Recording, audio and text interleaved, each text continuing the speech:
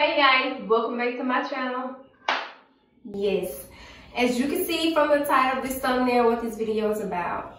Let's go on and get into it. Let's get to the chase. As you guys know, there is a virus going around, the name of it is coronavirus. From how things are looking, the CDC says not to panic, but prepare yourself. So guess what? Your girl done started preparing.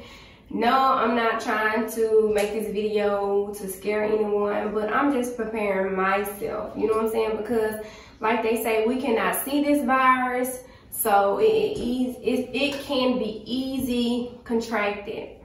So yeah, let's get into it. Today's video, I am going to be showing you guys some items that you can go purchase if you don't have at home already to disinfect your home.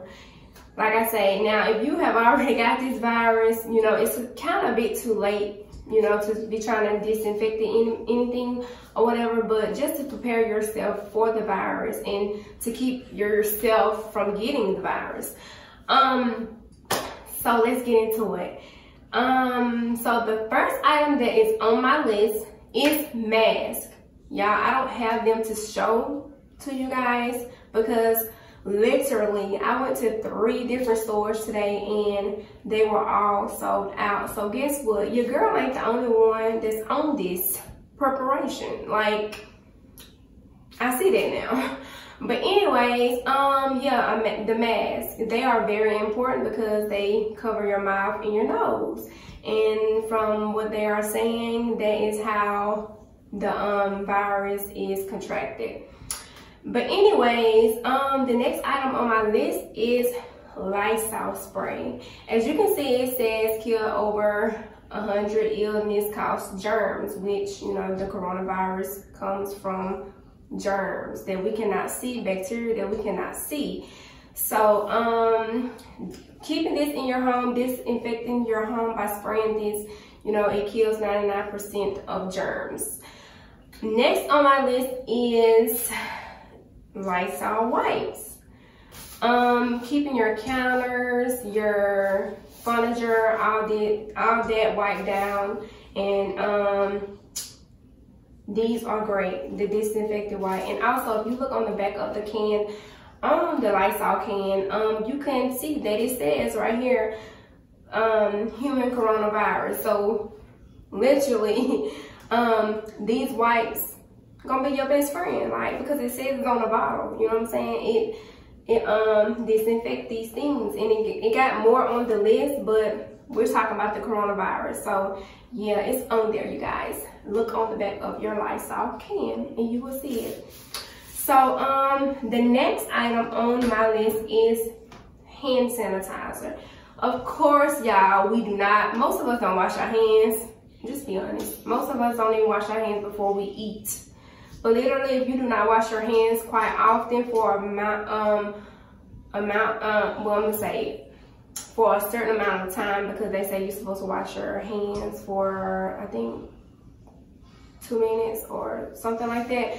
But anyways, if you are not the type of person that washes your hand often, keep you some hand sanitizer on hand. I'm just like, just to be honest, you know, nothing embarrassing, because sometimes I forget to wash my hands also on certain occasions. So yeah, keep you some hand sanitizer on hand. The next item on my list is bleach.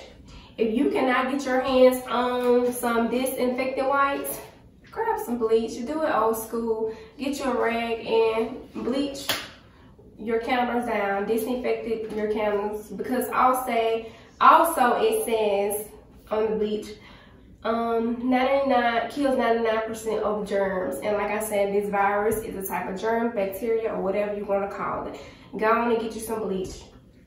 And also on my list is gloves. Of course, you're gonna need gloves when you know, using bleach and all that type of stuff. But gloves is another way that you can protect yourself, because of course, what we do with our hands, we eat with our hands, we wipe our mouth with our hands, we blow our nose with our hands, we do all these things with our hands. So gloves would be another protection that we could use for this virus.